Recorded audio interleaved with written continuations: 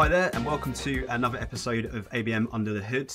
This week, I'm pleased to say I'm joined by my colleague, Lucy Jones, who is Head of Content here at Strategic. Thanks for joining, Lucy.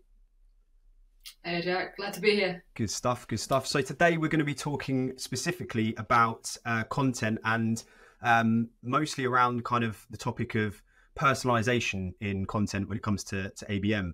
So, you know, personalization in ABM is such an important aspect of why ABM can be a successful kind of go-to-market strategy, right?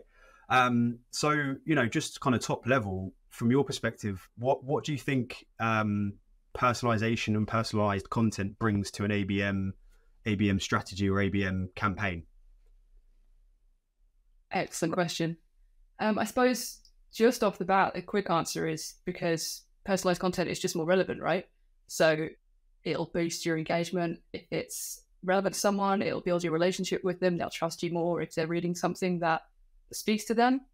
And obviously that leads into loyalty and revenue over time. But I guess what I would do is just take a step back and think about what you mean by what is personalization, because it can sound like this big, scary word in content, right? How do I personalize this piece of content to someone? It can sound really complicated to do it. But really all you're doing is just making a piece of content, whatever that is, whether it's video or something written. You're just making it speak specifically to a person or an industry or a business or your account.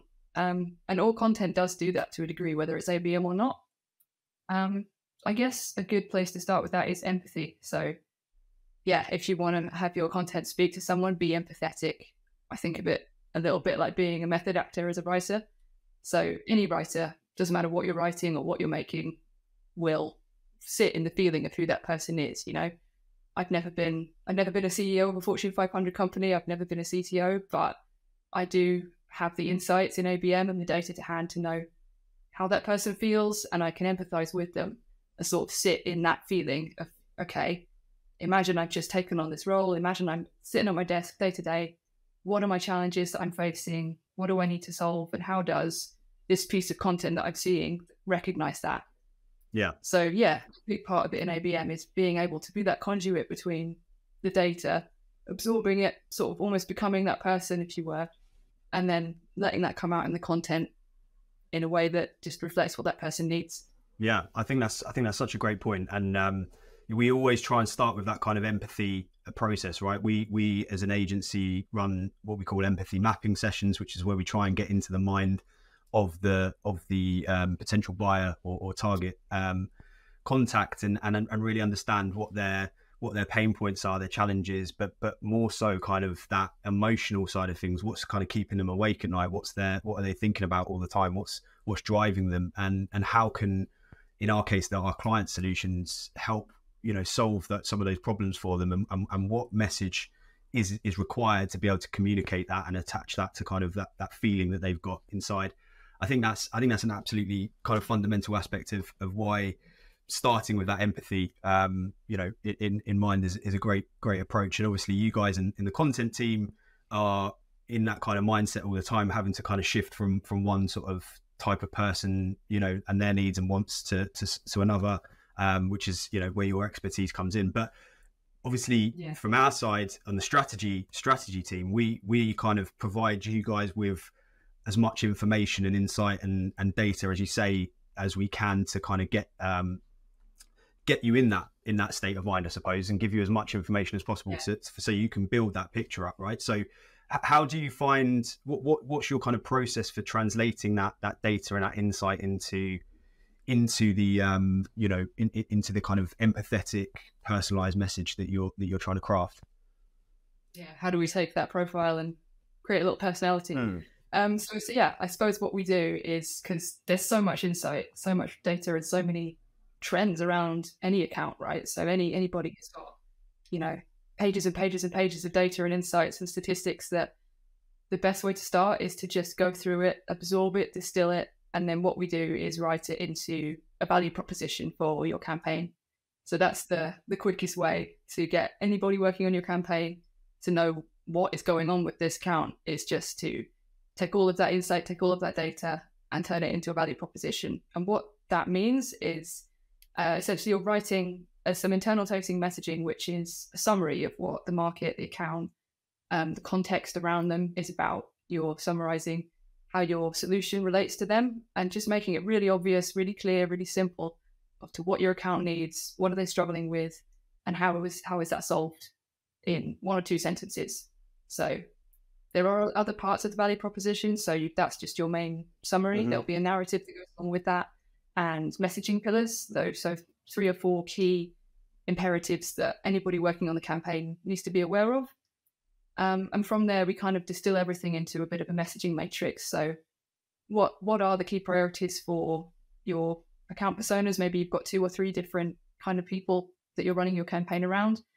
How does this message speak to them? And just give a few little examples that anyone coming in can read and say, okay, now I've read that, I get what is the CEO having trouble with, what's the solution related to that, and what will the outcome be if they adopt this solution, essentially. Yeah. And that kind of becomes your Bible, really. Whatever content it is you want to make after that, whether you're, I don't know, writing an ebook or making a video that speaks to that person, that's your foundation level. Yeah, absolutely. Yeah.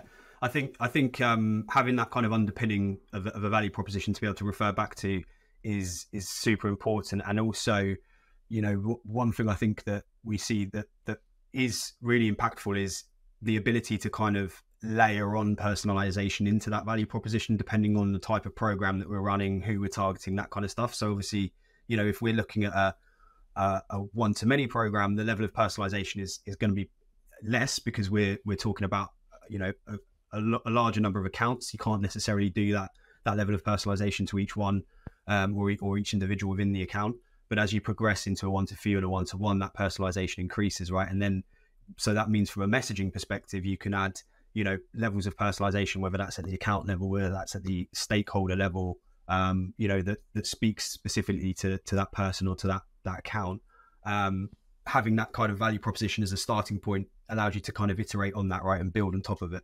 Yeah, exactly. Yeah, your one-to-one is your super specific. I'm speaking to 3 or 4 people with this one message. Your one-to-few is more of an industry, so certain accounts within one specific industry, and then one-to-many will be a cluster of things. Really, it'll be a range. It's much wider scope. Absolutely. So in terms of creating personalized content, then, so we've got that value proposition, whether it's kind of the messaging matrix that's kind of speaking to at the persona level, or if it's speaking even at the stakeholder level, depending on the type of program, etc. What do you find are some of the challenges in taking that value proposition and turning it into a personalized message or personalized piece of content?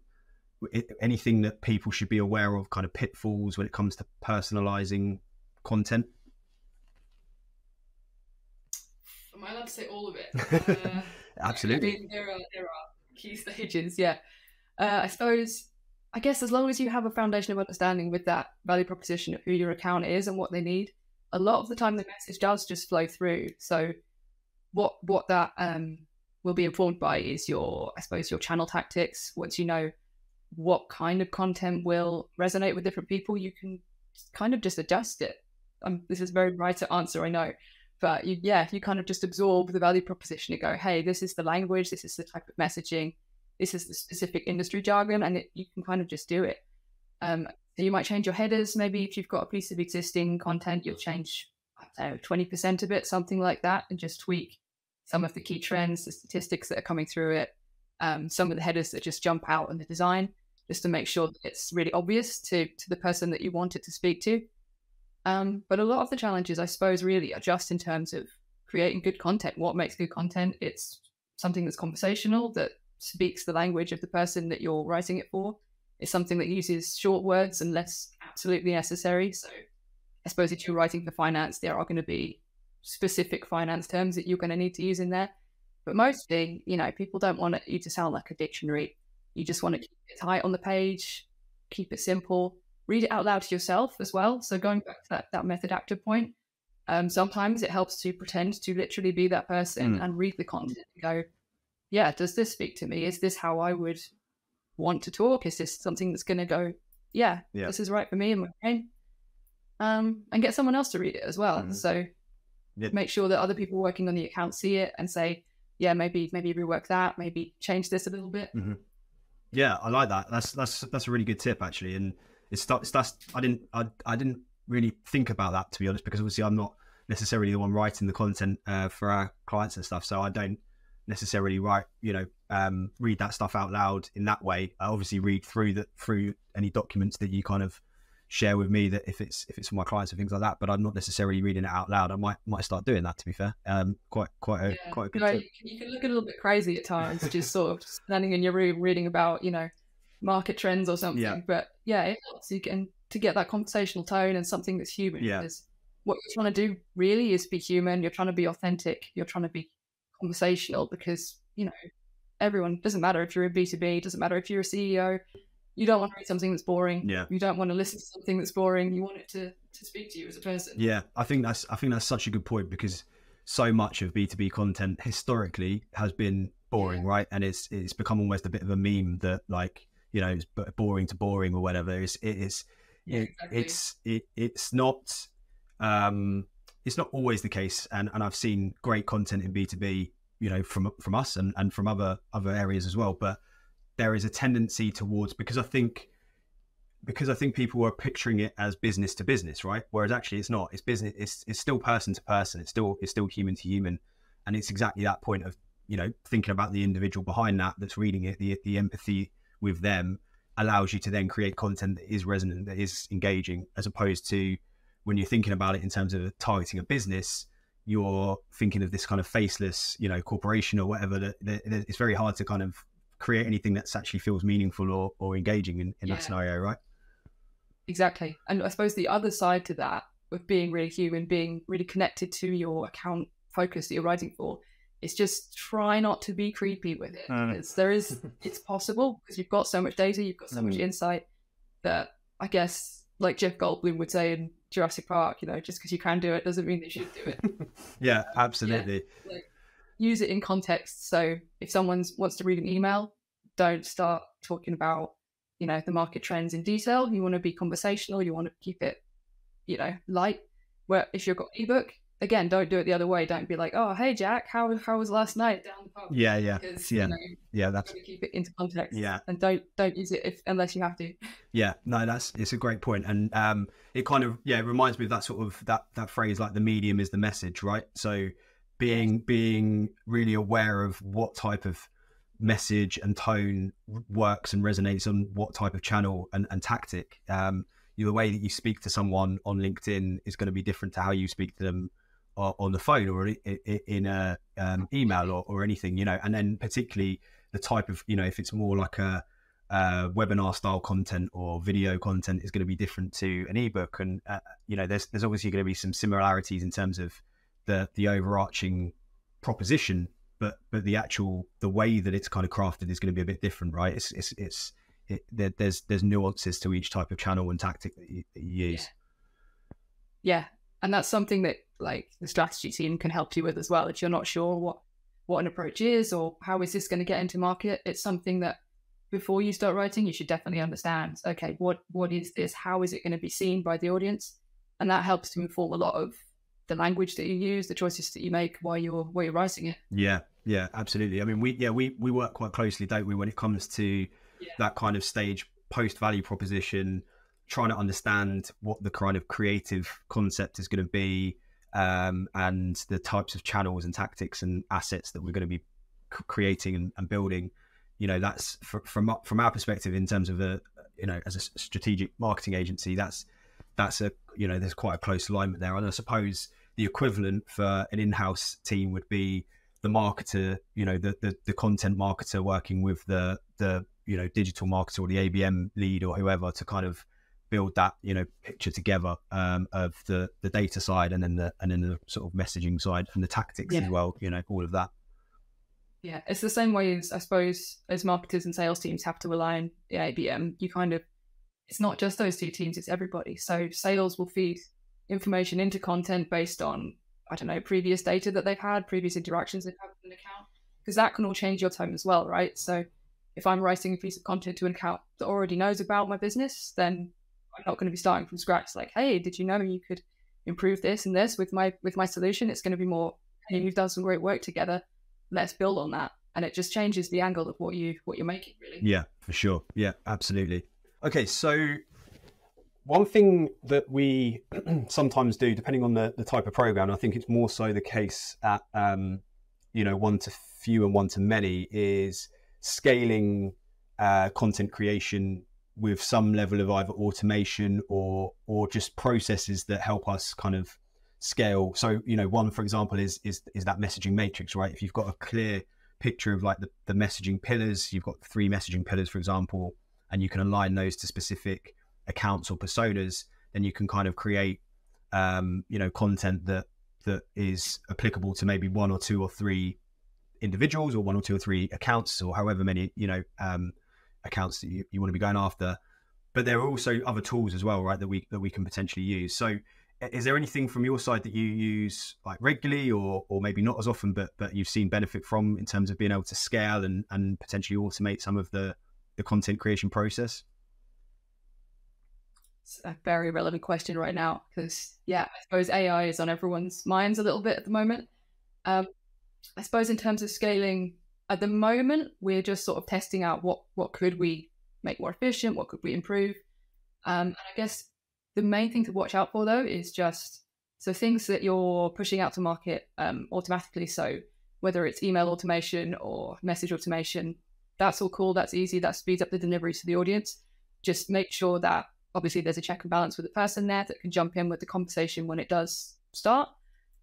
In terms of AI content, we're kind of using it to see if we can help digest those insights a little bit more. So where we've got a value proposition or we need to write that specific messaging, we're looking at how we can speed up that distilling process, really, because anything that can pull out those key trends and help us get to it faster, we're looking at. In terms of actually creating content and automating that at scale, that's something where I think you just need to be a little bit more careful to make sure that you're being authentic still, because it's ABM. You need to be human. You need to have that constant human connection, and people are getting better at recognizing, I suppose, when content is automated. So always have that check and balance. If you are using it to create a foundation or a level of something that exists, make sure that you go in and personalize it. Make sure that you've got that messaging back in again from your value proposition that's just makes it look unique, really, and keeps it authentic. Yeah. So I think that's very, really good points, and I would say when it comes to that that kind of the personalizing versus scaling, automating question, for me, it's somewhat down to the level of resource you have available to you, right? The reality is that you can't do personalized content for every single person or target account that you want to do that for. It's just not going to be feasible unless you've got the world's biggest, content creation team. Yeah. But it comes down to being able to kind of analyze which accounts are the ones that you want to prioritize, right? So that kind of the second point is essentially that for accounts that are maybe closer to revenue or moving in that direction, that's where you definitely want to start thinking about moving the needle towards the personalization side of things as much as possible, and actually do it, in practice, doing personalized outreach and content that is specific to the account or the individual, as opposed to the accounts that are maybe further away from that revenue, that are maybe in the awareness stage or pre-awareness even. That's where you could potentially look at employing some more scaling, automating type tools, I think, as a first step into things. I would still probably hesitate a little bit to do that when it comes to like 1 to few and 1 to 1, but it certainly in a 1 to many, I think that's feasible. And then things like workflows, dynamic content as well, I suppose, is the other thing that potentially is something that can be useful. Dynamic content, I think, can sometimes sort of straddle that line between personalization and automation, because if you get it right and you've got the data inputs right and everything, it can mean that you're serving up content that is relevant and does feel personalized, but actually you're doing it in such a way that it's quite scaled and somewhat automated, right? So especially if your accounts have got a commonality between them. So if they're in a similar market or they've got similar challenges, and you can just tweak certain sections of it. Again, maybe like 20% of what they're seeing on page. You could just tweak that to change once they land on that page, and it can just adjust. Absolutely, yeah. And I think for me, as much as anything else, the setting up of the when you so there's different levels of this, right? There's 101 ABM, getting things started, getting content created, blah blah blah, which is sort of, it's about just creating personalized content, probably as manually as possible, in the early days. But then I think there's a point where the technology stack that you maybe have available to you, the kind of foundations that you might have set up, can really help with scaling, and also can help with automating some of the processes in such a way that it doesn't actually feel like they're being necessarily automated. So I'm thinking in terms of like your CRM setup or your marketing automation setup can be done in such a way that the data is pulled in automatically, the context is pulled in. If someone's been on a page, they can be retargeted, or they could be, served up, more relevant content, or whatever it might be. But each of these things, to set all of that up in itself, is quite a heavy lift, right? So it's the sort of one-time heavy lift of personalized content versus the longer-term heavy lift, but then eventually kind of running by itself of more automated stuff. But it depends on once how you've got that, you can optimize, right? Yeah. So once you've got that on page, you can get people coming in and going, oh, this CTO works for this type of person, this CTO doesn't, and you can just iterate and just keep changing it until you get that messaging that works. Yeah, absolutely. Yeah, that's a great point. Yeah. So obviously, when we're talking about personalization and in content and for ABM, it's not doing it just for the sake of it, right? Obviously, what we're trying to do eventually here is move people towards opportunities, revenue, all of that kind of stuff. So how do you think about the success kind of metrics of personalization in ABM and content? Are there any kind of specific KPIs or points to think about when it comes to how well a personalized piece of content is performing?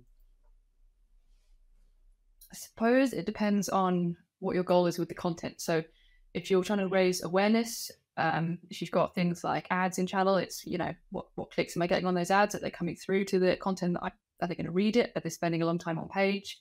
Is that relationship starting? Are they aware of who we are?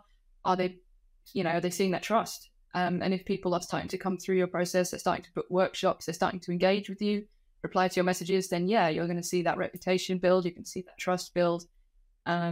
And hopefully eventually down the line, they're going to eventually buy your product and see revenue. But obviously that's, as a content writer, that's quite far down the line. And it's something that we work with your team, we work strategy, we work with the sales team, to kind of get that information back again and create that loop of, this messaging's working. Maybe this messaging could do with tweaking a little bit. And just try and see who's reading it. Are they engaging with it? And are you building that reputation and trust? Yeah, I think that's an absolutely spot on point, really, around in terms of building trust as a sort of overarching lens to view things through, right? Because it's the classic quote of people don't buy from people they don't trust. It requires, in order to be able to get to the types of deals that we're usually talking about with ABM, where it's often sort of 5, 6, 7 figures, you're not going to be doing that sort of deal with no trust with the supplier or the solution, right? So there needs to be that level of trust there, and I think content and personalized content is the perfect way to do that. And it's not going to be one piece, it's not going to be 2 or 3 potentially. It could be lots and lots of engagements and interactions before that trust is built to the level that it needs to be in order to have that opportunity and deal come through. It's not going to be one magic piece. You're not going to write one magic blog post. No. And even now, like, more human content, I think is going to just get bigger and bigger as we go through. So things like podcasts like this, or video, or face-to-face stuff that is authentic, that does show you who someone is. You hear someone's voice. It's just going to start building that, like you say, that human trust. Yeah, absolutely. I think the biggest sort of white space, open space for B2B marketing and ABM over the next couple of years is going to be around that kind of influencer marketing approach, building the personality and the reputation through individuals within the business. You're starting to see it happen now already. There's a couple of kind of key influences in certain areas. I mean, more so in B2B marketing itself and ABM itself, if that makes sense. But there will be in other industries, in B2B industries as well. You know, thought leaders, personalities that mirrors the sort of growth of, you know, YouTubers and TikTokers and vloggers and whatever else on the sort of more B2C side, or the more that kind of content creation side. I think there's a big opportunity for businesses to tap into that, and again, it comes back to that empathy side of things, right? It's easier to build that empathy when you're coming from a peer-to-peer, person-to-person kind of perspective, I would say. Exactly. Yeah, it goes back to what we were saying before as well. The B2B doesn't have to be boring. It can be close to B2C, because especially in ABM, you are speaking to a person. You're speaking, well, I mean, you're always speaking to a person, whatever the content is, but it's easier to see it as individuals, as, you know, specific businesses. And yeah, we've come a long way from gated ebooks, I think. Yeah, absolutely. Yeah, for sure. Well, I know on that theme, actually, so we've had a question from Charlie Langley, who's wanting to try and push the boundaries of sort of her hyper-personalized content and ABM activities. She wants to understand where people potentially think we'll be getting to in a few years' time with personalized content. We've kind of touched on that a little bit in terms of AI and maybe the influencer side of things as well. But what does it actually look like in practice? Like, what types of content are we looking at? She asked, is it just going to be a case of ever more personalized ebooks, or are there more exciting kind of content possibilities that could emerge? Wow. I think the possibilities are as wide as you want to make them. First of all, again, go back to that audience. Who are you speaking to? What does that person, what are they going to engage with? You know, if they're a decision maker, maybe they want some more quick form content, something that speaks more to their challenges more directly. How are they going to raise revenue? That kind of thing. If they're more of an influencer type personality, maybe they'll have the time to go into the weeds of what it is you want to talk about. So something that's a little bit more in depth. But yeah, things that are more human based, I think, will get bigger and bigger over time. So podcast, video, direct messaging, chatbots, anything that's direct, one-to-one. And just, don't always feel that you need to funnel things towards a workshop either, I think is a good way to go, because you see it quite a lot in B2B that it's always, we're trying to get you to our demo, we're trying to get you to our workshop. But remember that the person you're speaking to might not have the time for that, or they might not want to engage in that way. So not everyone wants to join a Zoom call, not everyone wants to join a video. So think about what formats are going to engage that person. Are they going to be more susceptible to engage with an FAQ page or something they can take away themselves, you know? Yeah. I think that's absolutely spot on, because there is definitely a tendency to try and get people onto a call, whether that's a demo or a workshop, as you say, or just on the phone. But and absolutely, if you can get to that point, often that is a good way of getting your foot in the door, right? But the issue is, as you say, people are busy. That's not always the right thing for them in that moment in time, and actually sometimes it can be off-putting, even if they're not ready to buy, if they're not ready to have that conversation, to then get on a call with someone. It can actually be quite it can actually put things back a little bit. And having that, identifying what that kind of pre-call stage may look like, or what an alternative to that may look like, is, I think, probably where things could be differentiated the most in the coming years, because there's opportunity for that, as you say, that kind of like self-serve content, potentially kind of like learning type content as well, training, that sort of stuff, potentially the types of content that allow someone to make a business case internally. So things, you know, whether it's battle cards or product sheets or you know, ROI calculators or anything of that ilk, where you can kind of then take things back into the business and make your case. You know, people aren't stupid. They don't need necessarily to be handheld through everything all the time. And actually, often it's a case of giving them the tools that they need in order to be able to, you know, get to where they want to get to. So I think that's absolutely a really good point, that not everything has to be leading to that workshop or demo call, for sure. And as a content writer, work with your sales team, work with your strategists, use that insight that they have, and just figure out, who is this person I'm talking to? What actually do they want? Not what do I want them to do necessarily. And build it around that side of it.